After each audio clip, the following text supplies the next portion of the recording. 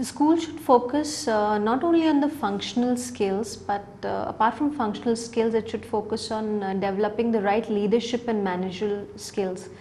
And they should try to hone it in a way that when the student grows up to be a manager, he becomes a manager who can take more responsible and balanced decisions which are based on values. So values plays a very important role in the development of a student, and school has a real good part to play in it.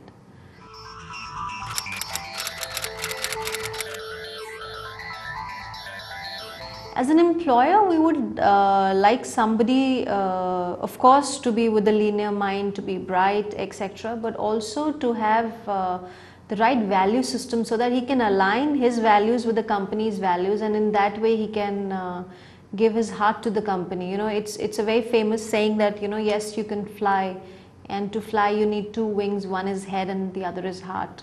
So if your the right mind, right brain and the left brain are aligned together, which means your linear brain and your value based is aligned together, then you can really do wonders in your job. And that's what, as an employee, we look for a person who has, of course, the right fit for function, but the right values aligned to the organization so that he can really give his fullest to the organization.